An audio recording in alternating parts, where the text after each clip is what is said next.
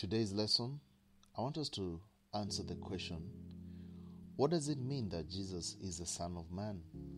What does it mean that Jesus is the Son of Man?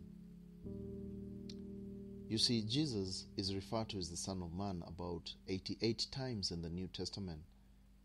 And in fact, the Son of Man is a primary title that Jesus used when referring to himself. Let's look at Matthew 12, verse 32. The Bible says, "And whosoever speaketh a word against the Son of Man, it shall be forgiven him. But whosoever speaketh against the Holy Ghost, it shall not be forgiven him, neither in this world, neither in the world to come." You see there, he's calling himself the Son of Man. Let's also see Matthew 13, verse 37. The Bible says, "He answered and said unto them, He that soweth the good seed is the Son of Man." We can go on and on. Let's see maybe two more verses. In the book of Luke 12, verse 8, the Bible says, "Also I say unto you, whosoever shall confess me before men, him, the Son of Man, also confess before the angels of God." Here, and maybe let's see what does John has to say. Let's look at John 1:51. The Bible says, "And he said unto him, Verily, verily, I say unto you, hereafter you shall see heaven open, and the angels of God ascending and descending upon the Son of Man."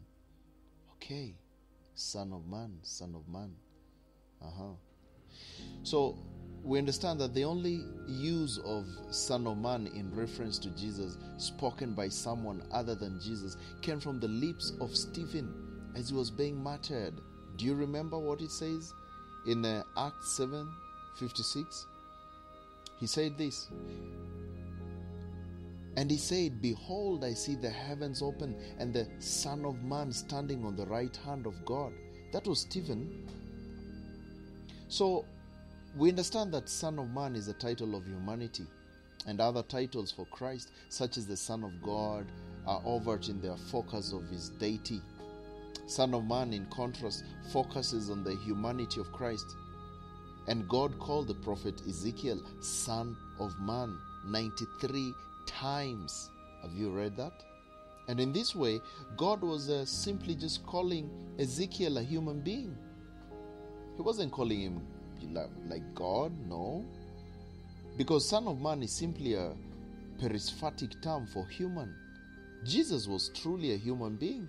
He came in the flesh. Remember, the Bible tells us in 1 John 4:2 that hereby know ye the Spirit of God.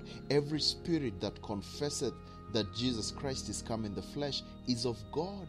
You see, it was just saying that Jesus, he was a man. He came, he became a man. Because the Son of Man is a title of humanity.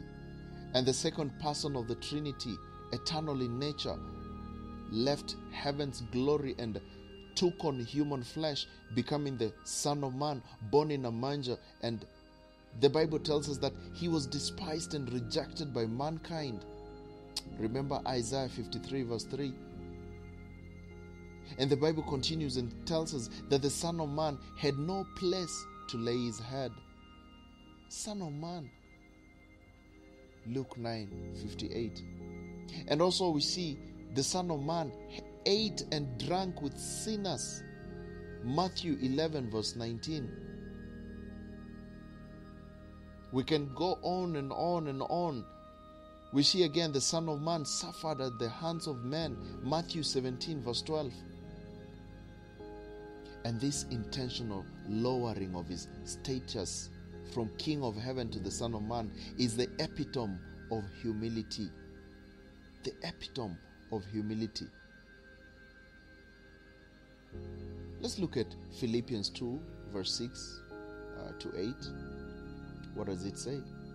The Bible says in Philippians 6:8, "Who, being in the form of God, thought it not robbery to be equal with God, but made himself of no reputation, and took upon him the form of a servant, And he was made in the likeness of man, and being found in the fashion as a man, he humbled himself. And on and on and on and on, all right?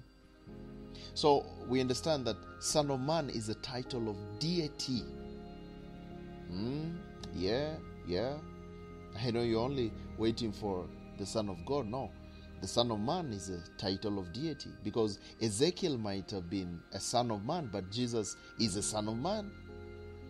As such, Jesus is the supreme example of all that God intended mankind to be. The embodiment of truth and grace. Let's read John 1:14. The Bible says, and the world was made flesh. The Word, not the world. The Word was made flesh and dwelt among us. Okay? And we beheld his glory, the glory as of the begotten of the Father, full of grace and truth. So we see that in him, in this Son of Man, is all the fullness of the deity. Colossians 2:9, it tells us about this. It says, for in him dwelleth all the fullness of the Godhead bodily. And for this reason, the Son of Man was able to forgive sins. Matthew 9:6, it says, but you may know that the Son of Man has power on the earth to forgive sins. Then saith he to the sick of the palsy, arise, take up thy bed and go unto thine house. Because this same Son of Man is also the Lord of the Sabbath. Mark 2:28. I have so many verses to read. Therefore the Son of Man is also Lord of the Sabbath. Remember that? And also the Son of Man came to save lives. Luke 9:56. And I quote, for the Son of Man is not come to destroy men's life, but to save them. Also you can read Luke 19:10. It will explain much more. Let me also tell you something else about this Son of Man. This Son of Man, he just also came to raise others, but also he rose from the dead. Do you know the Son of Man rose himself from the dead? So that's a proof that he's going to raise us also.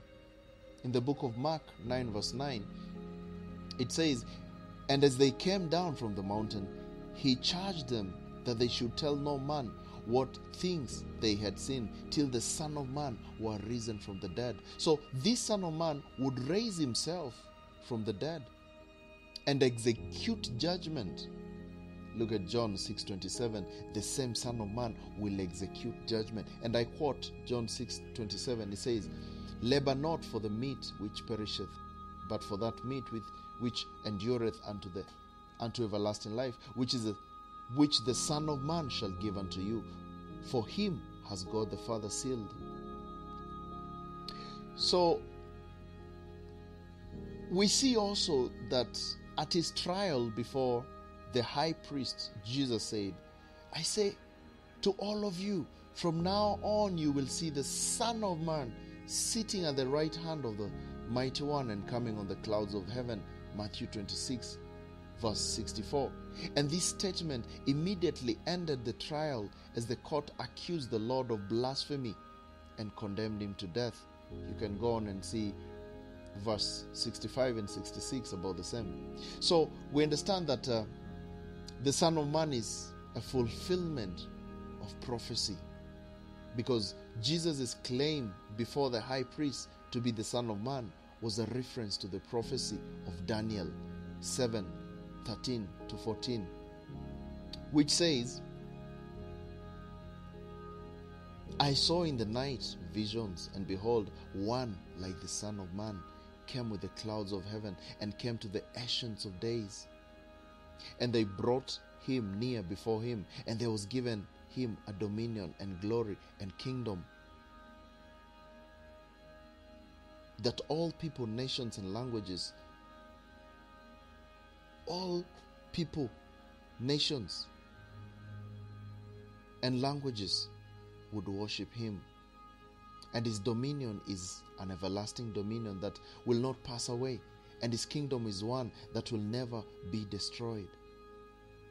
Getting the point? Daniel saw glory, worship, and everlasting kingdom given to the Messiah. Here, the Son of Man and Jesus apply this prophecy to himself. Jesus also spoke of his coming kingdom in so many occasions. Matthew 13:41, Matthew 16:28. The author of Hebrews has always used the reference of the Son of Man in Psalms to teach that Jesus, the true Son of Man, will be the ruler of all things. So Jesus was fully God. He was also fully human. And as the Son of God and the Son of Man, he is deserving both titles. Hope it was a blessing to you.